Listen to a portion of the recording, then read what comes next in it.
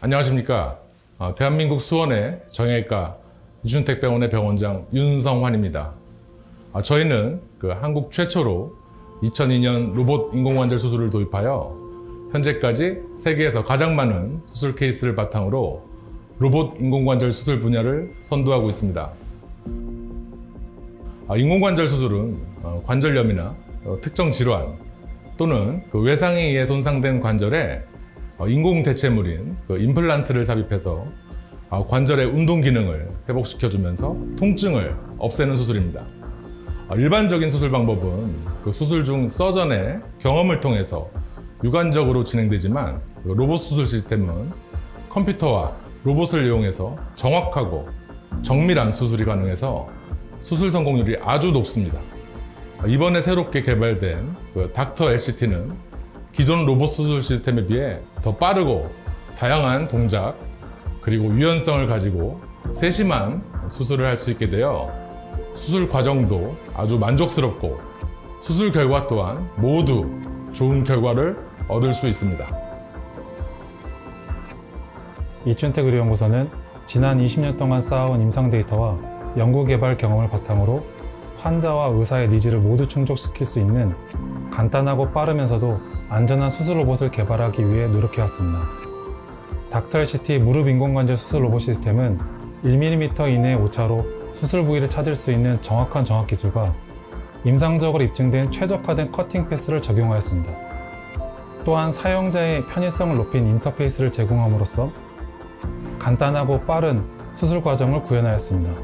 그리고 닥터 LCT는 제한된 수술 환경에서 다양한 환자의 체형에 맞는 유연한 동작을 수행할 수 있고 보다 정밀하고 정확한 위치 제어로 오차 없는 커팅 동작을 수행하는 것을 목표로 개발되었습니다.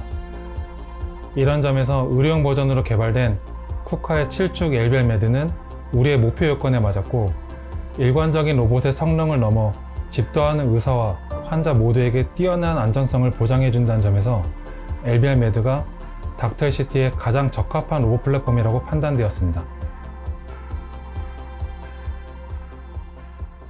안녕하십니까. 쿠카 로보틱스 코리아의 김봉준입니다. 쿠카의 LBR Med는 산업용 회복 로봇인 LBR EVA 모델을 기반으로 하여 의료용 환경에 적합하도록 개량되었으며 수술 환경에서도 진정한 협업이 가능하도록 개발되었습니다. 보통의 로봇들이 5축에서 6축인 것에 반해 저희 LBR Med는 7축으로 이루어져 동작의 자유도에서 월등하며 이는 사람의 관절 부위나 구조물과 같이 직선적으로 접근하기 어려운 부위에 더욱 자유롭고 세밀한 작업이 가능하도록 해줍니다.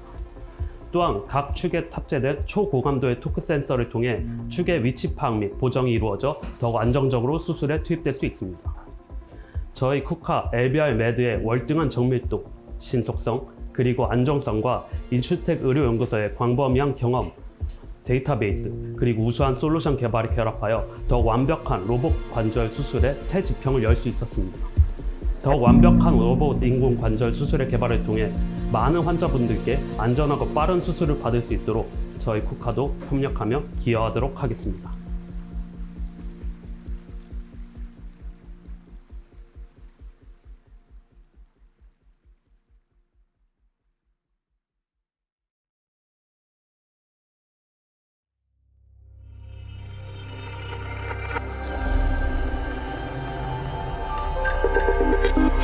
Industrial intelligence.